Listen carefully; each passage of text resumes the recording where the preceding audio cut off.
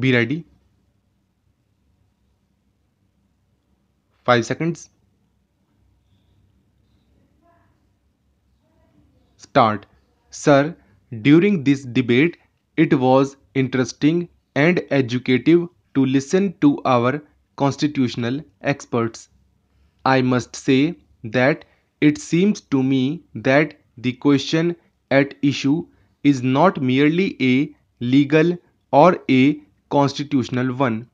The constitutional amendments which we have introduced contain and reflect the urges of our people. For some time, there has been a deliberate inflation of fears which to me seem to be unreal. A controversy has been generated as regards the supremacy of Parliament against the supremacy of the Constitution, as if these two were distinct concepts, mutually exclusive and even perhaps opposite. Those who describe the issue in this manner conveniently forget that our Constitution was drafted on the fundamental assumption that our people have firm faith in the principles of democracy. This faith in our people reflects in our Constitution. Several honorable members have spoken of the confrontation between Parliament and the judiciary. There need not be a confrontation, and I think that to create an atmosphere of confrontation does not do us much good. I do not think that there is any real confrontation either, because each institution has its assigned place and role. We all know that there has been no third chamber and that no constitution can be frozen into a static position. What do we see when we look at the world around us? It would not take us long to discover that many an institution has collapsed, many a constitution has been scrapped because it ceased to be an effective instrument for orderly change. That our constitution and our democratic institutions have survived when all around us there is a climate of tension and violence is a tribute to the faith of our people in democratic ideals and also to the flexibility and responsiveness of our constitution and our political institutions to the urges of our people. While introducing this bill, my colleague spoke of the arguments of those who opposed this bill as being based on fear and nervousness. I should like to dispel that fear and nervousness in the minds of our minorities insofar as their rights are concerned. I believe that protection to them can be guaranteed only by this Parliament. Mere constitutional devices cannot give guarantee.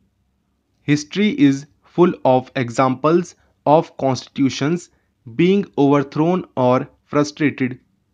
Therefore, a wider and deeper democracy is a more durable guarantee of the rights of our minorities.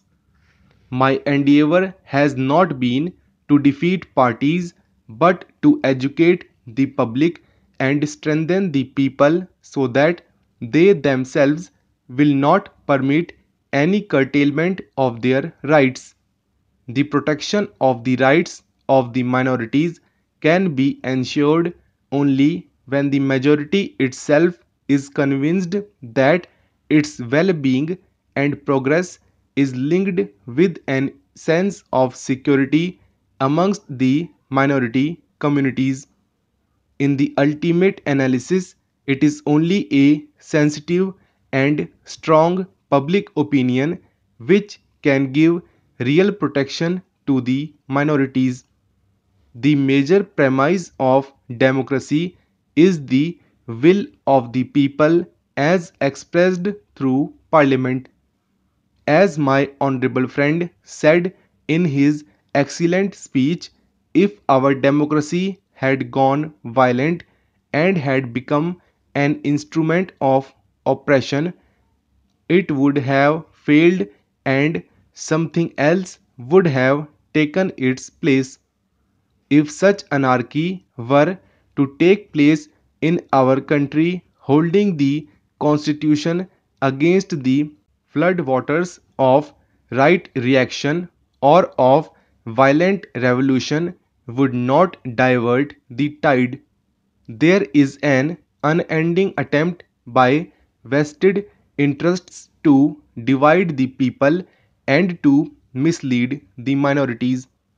I am confident that our people are committed to democracy.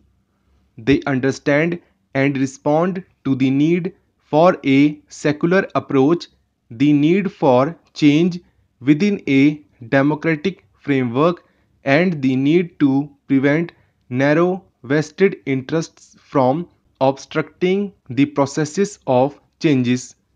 We all know that change is a fact of life whether we like it or not. We all know that the clever arguments cannot bind us to the past. If you look at the circumstances of life as it is in India, I see no reason in a denial of radical change. Whatever is made rigid ceases to be living and organic, and many becomes less and less reflective of the needs of a vital and dynamic people. So, what are the choices before us? Can we adhere to the status quo?